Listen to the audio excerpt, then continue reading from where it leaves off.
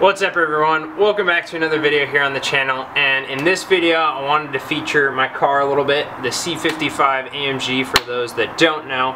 Now one big question that I get on a pretty consistent basis, which is fine because I love answering your questions, that's a lot of the reason why I do these videos, but a big question I get regarding the car is how reliable is it?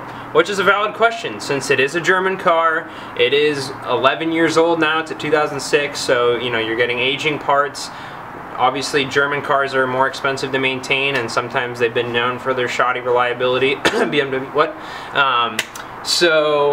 I thought I'd cover that in today's video just to kind of give some people buying advice, or if you already have one, what to expect, because there is a limited crowd for these cars, and I'm more than happy to be the guy on YouTube answering all the questions or to the extent of my knowledge. So there's probably people out there that know the car a lot more inside and out than I do, but as far as on YouTube, I'm pretty much one of the very few people that put videos out. I think there's a few others out there, but it's cool because it's a small community and it's cool to interact with all the people that own the cars. So without further ado, let's go ahead and jump right into the content of the C55 Reliability.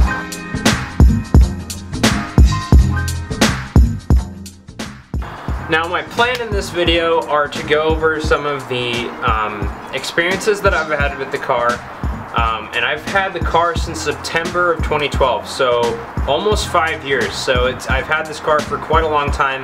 I'm one of those people that likes to hold on to cars for a very, very long time. I don't like to just you know, have a car for 2 years and then get a new one, have a car for 2 years and get a new one. I like to hold on to the cars, work on them, you know, if they break, fix it, and really drive the wheels off the car pretty much. So I want to kind of share some of my advice, some of the things that I've had to do to the car, and also go over some potential areas to look out for when doing kind of like a pre-purchase inspection and things like that, because there are some areas on the car where it could get pricey if it's not functioning properly. So my goal is to cover those things, answer some of the basic reliability questions and maybe some of the more in-depth ones, and of course if I forget to cover something or if you have something in particular that I didn't cover, comment below and I'm happy to answer it for you. I'm all about feedback to people on YouTube. Okay, so I thought I would start with the area of the car that would cost you the most money if something was wrong with it when you were buying it or once you found out after you bought it, which is the powertrain, which includes the engine, the transmission, and if you want to include it, some people, I don't know, include the diff as well. But the engine and transmission are the two biggies, and those will definitely cost you the most money if something is seriously wrong with them or they need a lot of maintenance. Now the beautiful thing is because this part of the car is what will cost you the most money, this is one of the most reliable parts of the car, to be honest. And I don't know what it was, but the 55 series AMGs are very, very reliable. The way they built the M113 block and the M113K, which is the compressor, which is the cars that have the supercharger, the way they built these blocks and the design of it is very, very rock solid. And the 5-speed transmission that's made it up to these guys is very solid as well. Now I have about 109,400 miles on the original engine and original transmission, and I bought the car with 86,000 miles. Now I haven't had any serious problems with the engine. I'll get into my experiences in a little while. And I know people on the forums and the AMG group that I'm part of that have 200,000 miles plus on these engines, and they still run amazing. Now, I'm going to go over to I'm going to talk about some of the things that you might want to look for and, you know, hear for when you're looking for one of these cars. Obviously the biggest thing and probably one of the most apparent things that you should look out for is engine knock. Now for those that don't know what that sounds like, just go search some YouTube videos, but it's like a knocking sound in the engine, which is not a good sound. That means there could be several different things wrong with the car, and you want to avoid that at all costs. And so listen for the knock, listen for any odd sounds. I mean, what you really should do when you're buying any car, I mean, I know cars pretty well inside and out, and I know what to look for when buying one, but regardless, I always take it to a well-known mechanic that not the buyer's mechanic, but a mechanic that I'm friends with, that'll give me a good, honest opinion on the car to do a pre-purchase inspection. Because one, I don't have a lift, so there could be things underneath the car, oil leaks that you don't see, or suspension things you don't see, that you need a lift for. So that's why it's always critical to do a pre-purchase inspection regardless of how knowledgeable you are, simply because you might not be able to see it because it's not lifted up in the air or things like that. So engine knock, any irregular sounds, you know, try and stay away from that. And obviously if there's oil leaks, you know, bring a flashlight with you when you're looking for the car, and look around the engine block, see if there's any, you know, wet spots or really dirty spots that could indicate an oil leak, because oil is a good magnet for dirt. And then obviously look underneath the car to see if it's dripping any oil in the place it's been parked, or wherever at the dealership, and the private party seller's parking spot, whatever it may be. So two things that I've covered, or really kind of 2.5, 3 things that I've covered so far, are engine knocks / irregular sounds. What I recommend is, you know, have the car running, listen to it inside and out, and have someone inside the car slowly build up the revs, not too high obviously, but just slowly build them up, because sometimes you might not hear certain sounds at idle. It might be at, you know, a little bit higher RPM. So that's one thing I definitely recommend to do, is, you know, have either the person you're buying from or a friend come with you and do that, so you can hear for any irregular sounds. But like I said before, so that's just things to look out for. I have not had any issues, knock on some wood, I have not had any issues with the transmission or engine so far. The only thing that I've had to replace was, I think 2.5 years ago, I got a check engine light, and when I read the code, it was a fuel pump sensor or something like that, I think, if I remember correctly. So that was a little bit pricey. I took it to the dealership, which I shouldn't have done. I didn't know of the mechanic that I know of now that I take the car to. So that was like $400, but that was mainly because I took it to the dealership and they ripped me off, because the part is pretty cheap, and I'm pretty sure the labor to replace it is pretty cheap. So as far as reliability and engine goes, the only thing outside of routine maintenance that I've had to do is that fuel pump sensor. So that'll answer some of your questions. Before I go on to other parts of the car, the other thing in this section here is the transmission. Now, it's a 5-speed semi-automatic transmission. It's not, I mean, you know, some people say semi-automated manual. There we go. It's really an automatic transmission where you know, the car's got the paddles and you can change gears, but it's not a true manual. And one thing that you want to look out for with the transmission is, does it shift smoothly? That's just the biggest thing. Does it shift smoothly? So run it through the gears, put it in reverse. Does the car jerk forward or, you know, jerk back when you put it in different gears?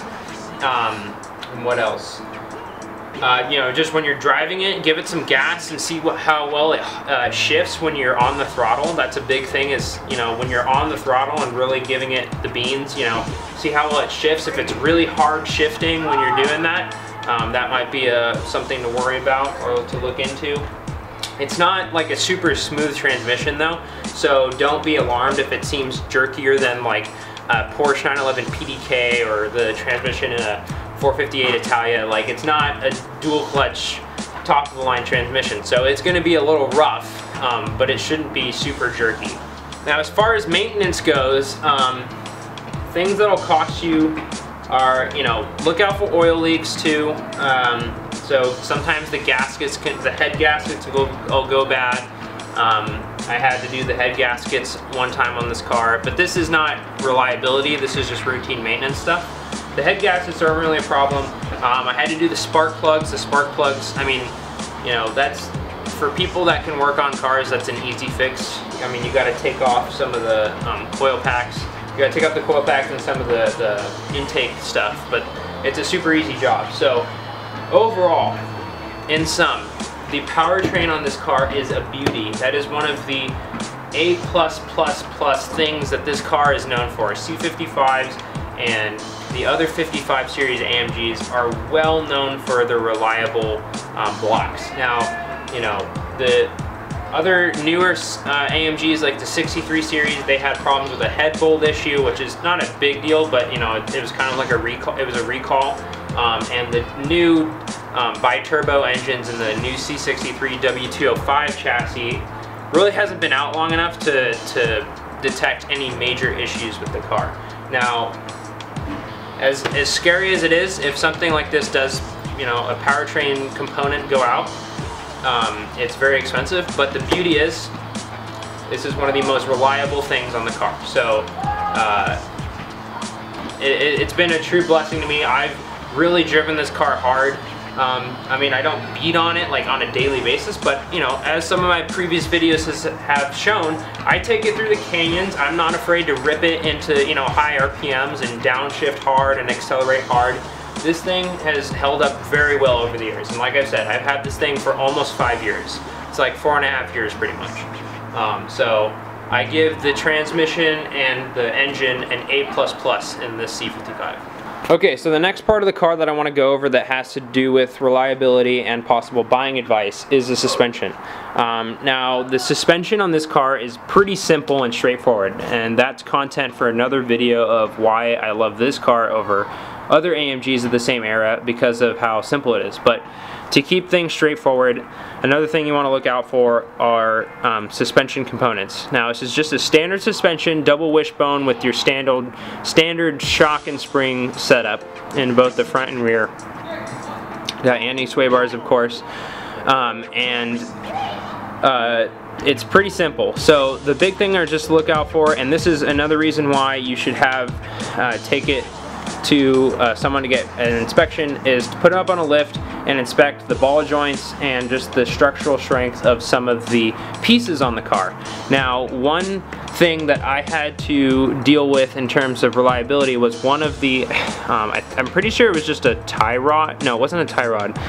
I can't remember which part it was on the suspension, but a piece was broken. And it wasn't a lot, very expensive to replace, but it was broken, so I had to get that replaced. So that's just another area to look out for. Check your shocks.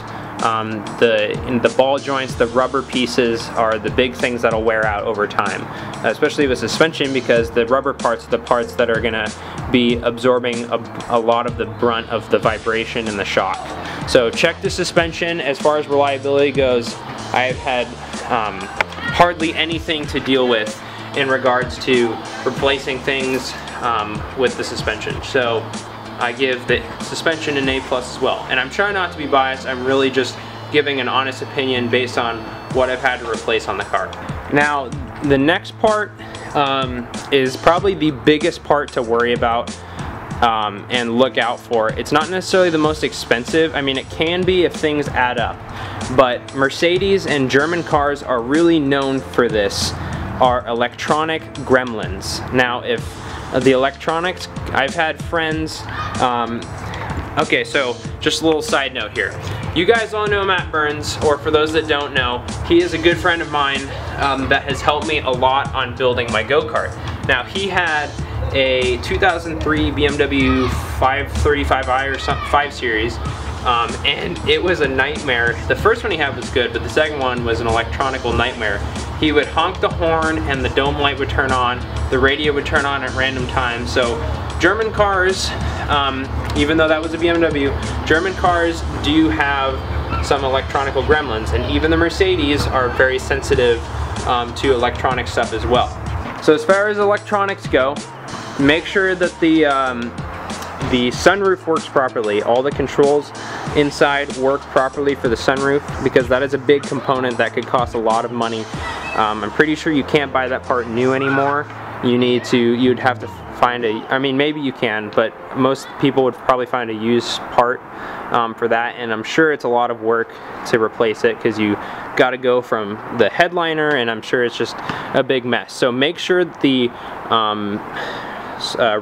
sunroof works properly. You know, do all the pop-up controls, slide it all the way back, slide it forward, you know, do everything you can there. And as far as inside goes, depending on what you get, what options you get when you purchase the car. Mine has the nav system, so not all of them do. That was an option for these cars. But just make sure everything works electronically, all the buttons work. Make sure that the paddle shift buttons work, that they change gears. And then another big thing, I'll go to the other side of the car.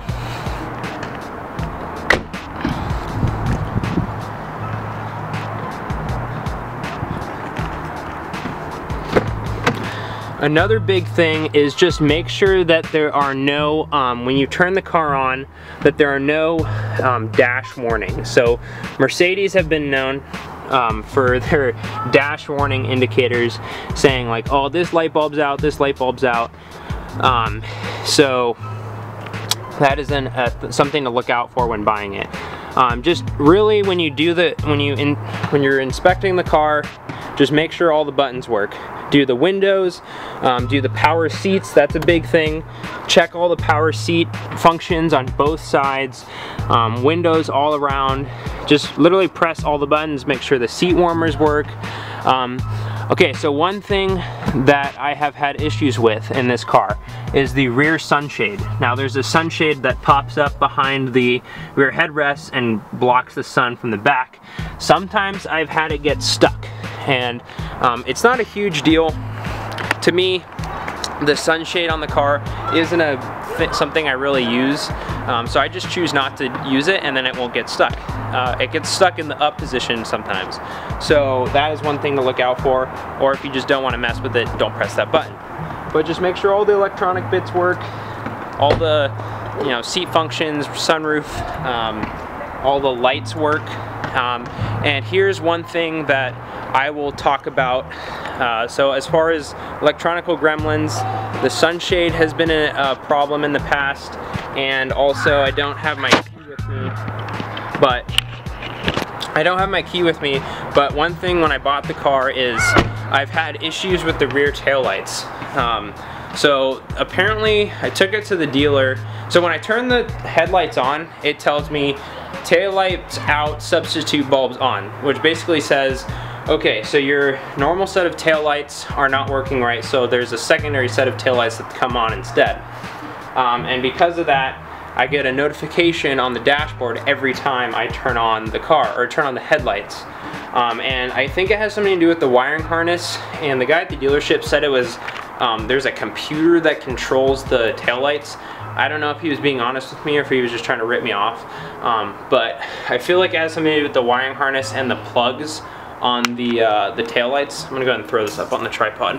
So yeah, I'm pretty sure, I don't know if the guy was being honest with me or not, but the taillights are a thing that comes up every time. I haven't fixed it, it's just, I haven't really looked into it. So I have a feeling it's a wiring harness thing, because on the clips that plug into the back headlight fixture thing, or sorry, taillight fixture thing, there's parts broken off, so that might be causing some electrical issues and throwing that, not causing the regular lights to come on and throwing that issue on the dashboard.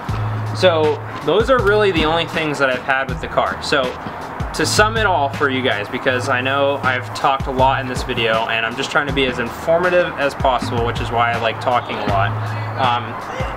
The issues I've had with the car: fuel pump sensor in the engine, not a big deal. What else have I had? Oh, the sunshade gets stuck. The taillights, the rear taillights have that weird error thing, and the suspension part was broken. It wasn't the main wishbone part, it was like one of the sub linkages parts that was broken. And my tire guy noticed it actually when I was getting my new wheels and tires a few years ago. So literally those 4 things have been the only issues that I've had with the car so far. It has been a true queen to drive this thing, and she's awesome. And so as far as electronical gremlins go, I'll give this thing a B, because it is kind of finicky in some areas. So just make sure you check that dashboard, turn on the lights, see if any notifications pop up, because those things can get kind of annoying. Like when I swapped out some of the LED things, some of the bulbs for LED bulbs, if you don't get the canvas ones, it throws an error on the dash because it thinks the bulb's out. So that's a whole nother video, honestly, that I'll be doing here in the future. But yeah, so I just hope this was some good buying advice for you guys. I pointed out some of the areas to look out for.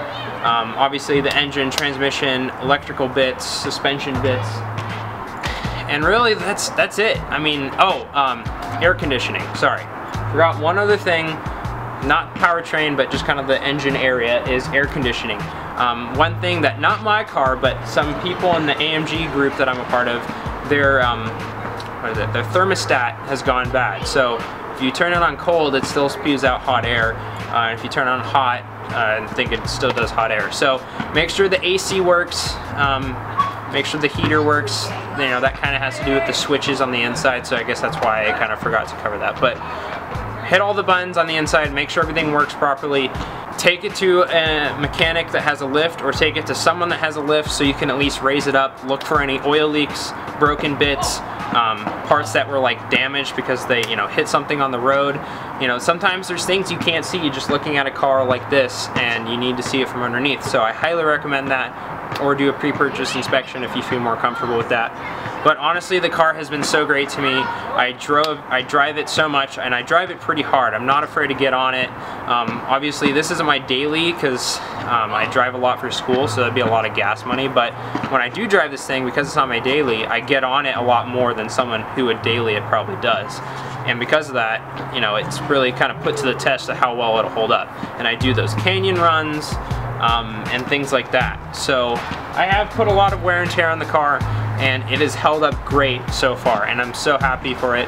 That it's turned out this way.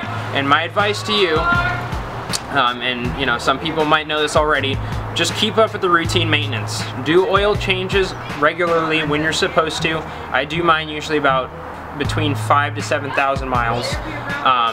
And some people say you got to change it every 2,000 to 3,000 miles. I don't necessarily agree with that, because I feel like that's a little, I mean, obviously it's more precautions, but it's like $100 every time you got to do an oil change, so that's more money. So if you're willing to pay for that, awesome. That'll just increase your chances for having a longer life of the car, but I think in the end it doesn't make all that much of a difference. But yeah, I hope this helped to answer some questions for you guys. So this was kind of a reliability / buying advice video, and what to look out for in this car. What I'm going to do in another video is basically tell you why I love this car, and in some, it's just such a simple car. I like a lot of, I'll save it for the other video to keep this video from being too long. So thank you all very much for watching. If you have any questions or comments about the car, about some experiences with the car, modifications, I can do another modifications video. I did one a while back, but I'll maybe do an update one. Modifications for the car, anything. Leave a comment, happy to answer for you.